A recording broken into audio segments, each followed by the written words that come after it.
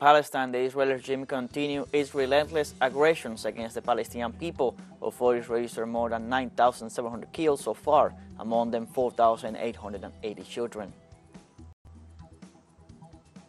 In Italy, the migration crisis worsens. More than 500 migrants arrived on the island of Lampedusa in the last hours. And in Honduras, heavy rains hitting the nation since Monday affects over 42,000 people so far. Hello, welcome to From the South. I'm Luis Alberto Matos from the teleSUR studios in Havana, Cuba.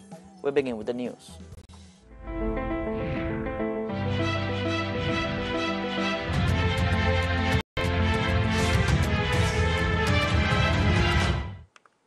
In Palestine, the health ministry reported more than 9,770 Palestinians killed in the ongoing Israeli siege of Gaza. According to health ministry figures, some 26,000 people were injured as a result of the Israeli bombardment of the Palestinian territory. Authorities warned that since the beginning of the Israeli attacks on October 7th, some 4,880 children have been killed. The Israeli attacks on Gaza have continued uninterrupted since the beginning of October, despite calls by world nations for a humanitarian ceasefire to allow the evacuation and treatment of wounded civilians in the territory.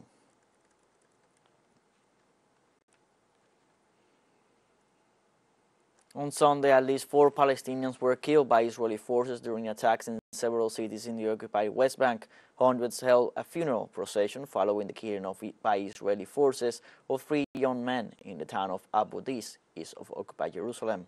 Earlier, a large contingent of the occupation army stormed the area and laid siege to a house, leading to clashes in which also 6 Palestinians were wounded, 2 of them seriously. On the other hand, the Israeli operation left another young man killed in the city of Nuba, northwest of Hebron, while on the same day a minor died of wounds inflicted days earlier in the town of Al-Esariya. According to the Palestinian Health Ministry, 152 people were killed by Israel in the occupied West Bank since October 7th. The situation in Palestine has been deteriorating due to the ongoing Israeli attacks. To have a better understanding of the situation in Gaza in the last 30 days, here's the report that our correspondent Nur Harasin has prepared for us. The Israeli forces continue their intensive strikes in northern Gaza and also here in southern Gaza, where they actually ask the people to move and to evacuate for their safety. During the night, the Israeli warplanes targeted a whole block in Al-Maghazi refugee camp. According to the Palestinian medical sources, tens were killed.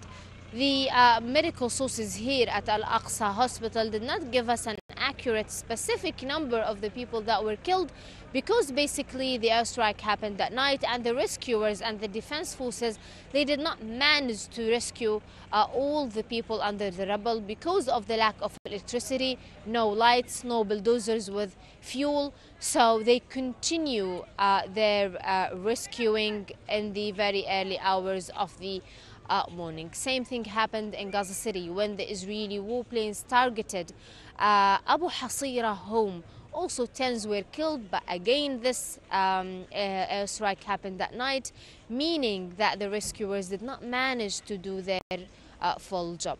Israel is now intensifying its strikes on the Gaza Strip, specifically during the night, on hospitals, on schools, on residential homes. At the same time, they are attacking water tanks that are serving thousands of people. So yes, aid is coming into the Gaza Strip.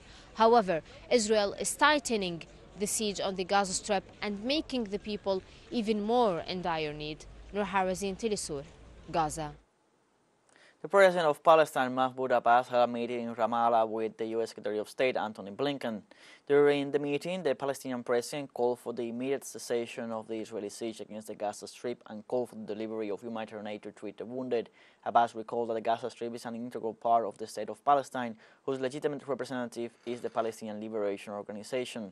The Palestinian president also rejected any aggression against this territory and called for a diplomatic solution to the conflict. Blinken arrived in the West Bank as part of a tour of the region that took him to visit Jordan and meet with the foreign ministers of several Arab nations.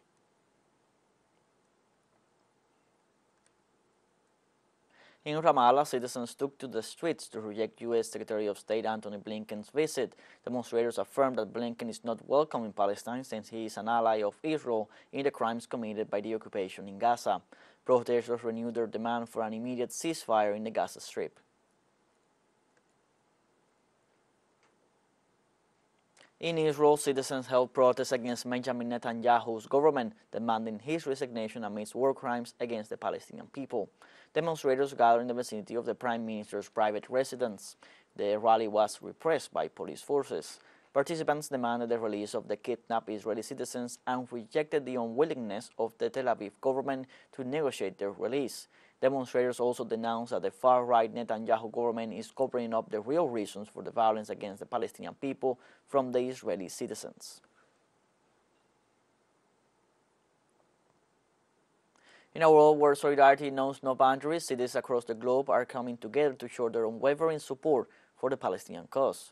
From bustling metropolises to peaceful towns, people took to the streets, raising their voices and standing in unity with Palestine. Today has been marked by protests, march and seminars in more than 100 cities around the world, such as Brasilia in Brazil, Barcelona in Spain, and Santiago de Chile. The initiative is from the Arab and Palestinian communities and about 150 popular and social organizations that have signed a manifesto of solidarity with Palestine. In Spain, about 1,000 people demonstrated this afternoon in the center of Barcelona in solidarity with the Palestinian people and against the bombings in Gaza. Among the banners carried out by demonstrators, one could read slogans such as "Long live the Palestinian resistance," "Palestinian freedom," or "If you're going to make thousands of protests to show the world that bombing children is not right, then you should realize that we have failed humanity." Meanwhile, thousands of people marched today in Santiago de Chile to demand an end to the genocide perpetrated by Israel against the population in the Gaza Strip, as well as the end of the occupation of the Palestinian territories. Palestinians and Chileans living here raised their voices to demand the severance of diplomatic, commercial, and military relations with the State of Israel. Brazil is also part of the international initiative in support of the Palestinian people. Thousands of people have occupied streets today in at least 13 cities in the regions of Brazil, especially in Brasilia, in solidarity with the Palestinian people who are facing an unprecedented military offensive by Israel.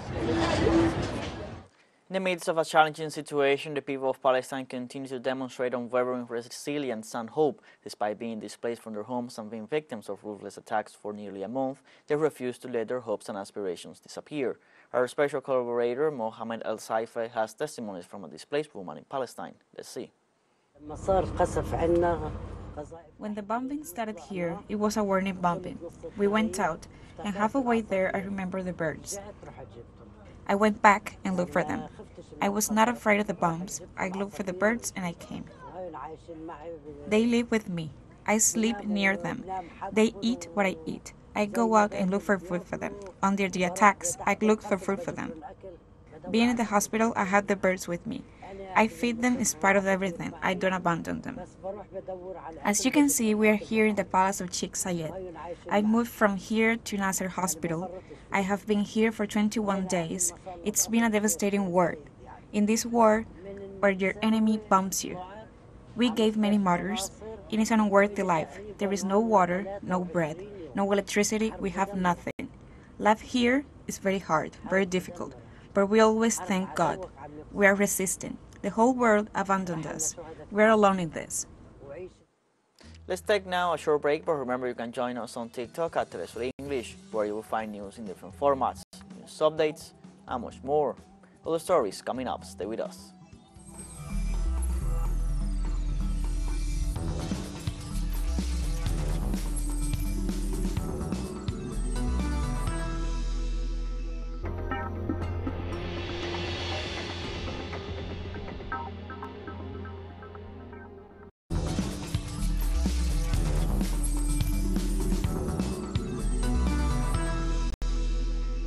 Welcome back from the south. In Italy, a fishing boat arrived off the coast of the island of Lampedusa carrying more than 500 migrants. The boat, located by the Coast Guard, was carrying a total of 531 migrants, mostly from Syria, Egypt, Pakistan, and Bangladesh. they declared that they had to pay between $4,000 and $7,000 to make the trip, which set sail from Suara in Libya. With this, there are now 4 fishing boats with migrants arriving in Italy in the last 2 weeks. Approximately 2,000 migrants have died between January and September 2023 crossing the Mediterranean Sea, according to the International Organization for Migration. In Russia, an expo showcasing the country's achievements opened on Saturday. The expo occupies a vast exposition ground in northern Moscow built under Stalin and renowned for its collection of elaborate so-called Soviet Gothic-style pavilions. It will remain open through the month leading to the coming presidential elections next March, in which current President Vladimir Putin is expected to take part. Putin has led Russia alternating as either president or prime minister since 2000. If re-elected, this would extend his term until 2030. Thematically, the exposition focuses on Russia as a country of diverse ethnic groups and cultures unified by a sense of national purpose. The Brazilian government approved a support plan against organized crime in the states of Rio de Janeiro and Sao Paulo. President Luiz Inácio Lula Silva signed a decree establishing the creation of an integrated operation to combat organized crime, specifically for the Port of Rio de Janeiro, Port of Santos, Port of Itaguai, Galileo Airport, and Guarulhos Airport. Established, there will be an integrated monitoring committee for security actions, coordinated by the justice and defense authorities, with the help of the federal police and the Rio Civil Police to suppress the militia and drug trafficking. The 2 portfolios are to present a plan to modernize the actions of the aeronautics and navy with the aim of improving the operations at ports, airports, and borders. In Venezuela, a recent survey by the pollster Data Viva revealed that more than 63% of the population in the nation would vote for the ruling party's candidate over the opposition and independent candidates. The study carried out for the 2024 elections indicates that only 3% of those consulted participated in the opposition primaries. Compared to 80% who did not participate, it also indicates that the United Socialist Party of Venezuela remains the country's leading political force, above the opposition and independent parties.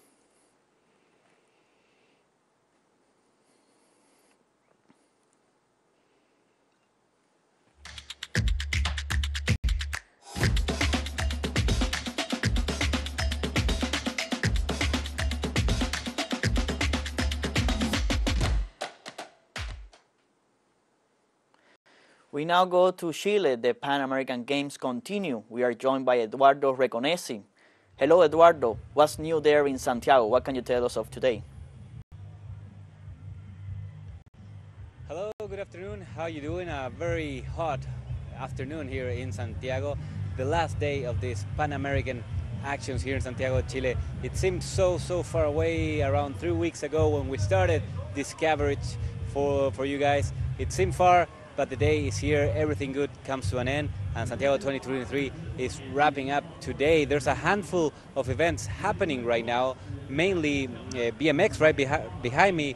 Golf is also happening, also speed skating was going on this morning, but most of these events are already done or in the final stages. In the next couple of minutes, the next couple of hours, everything's going to be done and everything is going to be ready for what's going to happen tonight, the big closing ceremony that's going to be happening later on tonight.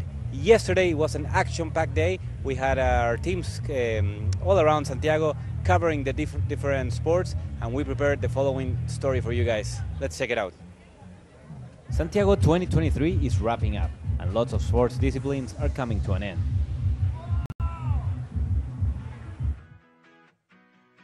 During Friday night, Mexico was able to obtain the gold medal, defeating Chile in female football, while Argentina defeated Chile on male field hockey. Saturday morning was filled with action in wrestling, with a good performance by the Cuban delegation. During the afternoon, Cuba delivered, winning 4 gold medals.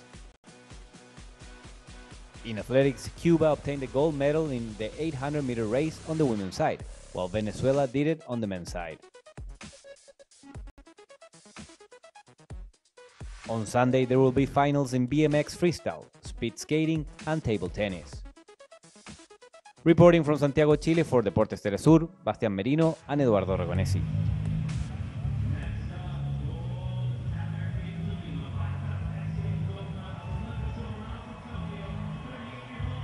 Al aire. Estás al aire. As we said, right now there's a few events going on. One of those is BMX freestyle category. It's happening right behind me. Right now the women's just finished where United States got the gold. The Chilean Maca Perez got the silver medal, and Catherine Diaz from Venezuela got the bronze medal. That happened just a minute ago, and now the men's are carrying on the final on the freestyle BMX. BMX, we know it's a new sport. It was first introduced in Lima 2019. It was later part of the Olympic Games in Tokyo, and it's the second time here in Santiago 2023, and it's going to be on the 2024 Olympics in Paris as well. So it's a new sport, a lot of young players, and a lot of crowd. As I told you, it's a very, very hot day, a warm day here in Chile, but still, a lot of crowd showed up here to the National Stadium to see what happened. One of the last events are going to be happening today. Let's talk about a little bit of what happened yesterday with Argentina. We talked about Argentina earlier during the week. They were not doing very well. They had difficult here in Santiago 23-3, but yesterday was a golden day for Argentina. They won 9 different goals. We want to highlight they defeated the United States in hockey. They defeated Brazil in handball. They did the same with Venezuela in basketball, Chile in rugby. So Argentina stepping it up at the end of these Pan American Games, and they moved up a lot further on the table. They passed Chile, and they're in the top 10 right now. So very good day for Argentina. It was also a very good day for Colombia on speed skating today, and we're going to have all the details for you guys on later editions. We're going to remain here. We're going to go to the BMX on the men's side to see who's going to be one of the last winners of the gold medal here at the Pan Americans 2023, and what has been very, very long but very, very exciting and very, very fun week for everybody here in Santiago. That is all from now. I'll go back with you guys in the studio. Thank you, Eduardo, as always, for the latest information on what is happening on the last day of the Pan American Games.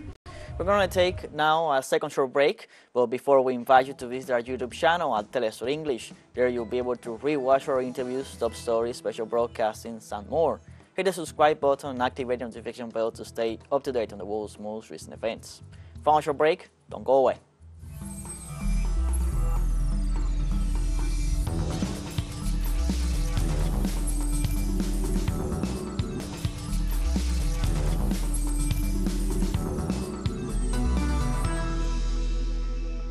Welcome back from the south.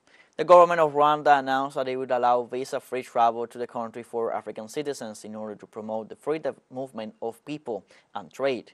The president of Rwanda, Paul Kagame, made the announcement during the 23rd summit of the World Travel and Tourism Council while highlighting the potential of Africa as a unified tourist destination for a continent that still depends on 60% of its tourists from outside Africa, according to United Nations data. Kagame specified that any African will be able to take a plane to Rwanda whenever he or she wishes and will not have to pay anything to enter Kigali. Once the measure is implemented, Rwanda will become the 4th African country to eliminate travel restrictions for Africans. In China, the 6th International Import Expo began with the presence of more than 3,400 exhibitors and almost 400,000 visitors. The expo will run until November 5th. Representatives from 154 countries, regions, and international organizations are attending the event, which is held in Shanghai. During the inauguration, the Chinese Premier Li Qiang indicated that the Asian giant will continue on its path towards reform and openness with the objective of creating opportunities for cooperation beneficial to all. He also called for the promotion of world economic stability and recovery, emphasizing the need for international financial reform.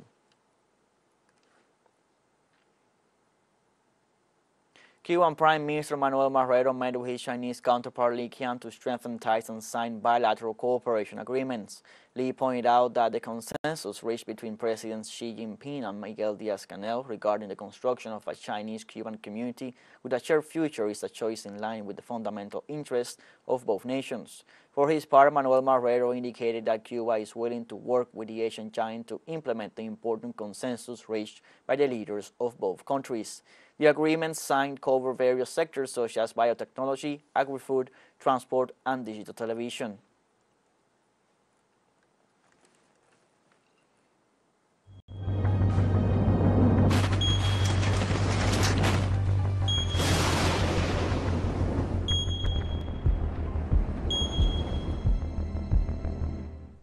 In Honduras, over 42,000 people have been affected by the heavy rains that have been hitting the country since last Monday. According to an official report, 2 people have died, 2 are missing, and there are over 42,000 people that have been affected one way or another. Moreover, several communities in the north have been cut off. Therefore, the authorities have implemented an evacuation plan for the areas at risk to transfer inhabitants to shelters. Meanwhile, the Honduran Risk and Emergency Management Department says it will continue to monitor the situation and urge the people to follow their announcements. In Brazil, at least 3 people died on Friday due to events caused by heavy rains in the state of Sao Paulo. The state civil defense reported the death of 2 people in the city of Osasco and Santo André, and a third in Pracaba, all victims of collapsed walls. The rains were accompanied by winds that reached speeds of more than 100 kilometers per hour, causing the fall of 100 trees and 46 landslides. The regional government indicated that the fire department attended around 800 emergency calls, reporting failures in the electric service in several localities of the area. Indian authorities are on alert due to the severe fog that remains in the country and that they qualify as worrisome. According to the Central Pollution Control Board, the pollution level reaches 440, being 50 the ideal healthy index. For this reason, an emergency meeting was held in which the local government proposed the implementation of a long-term, including the temporary suspension of construction. In this context, authorities urge the population to stay at home, and if they have to move around, to do it by public transport to reduce emissions.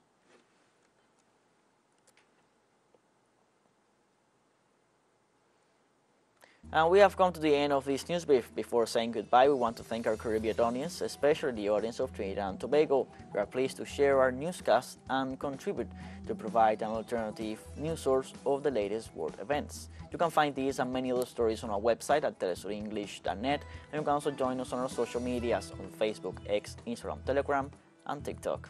For TeleSUR English, I'm Luis Alberto Matos. Thank you for watching.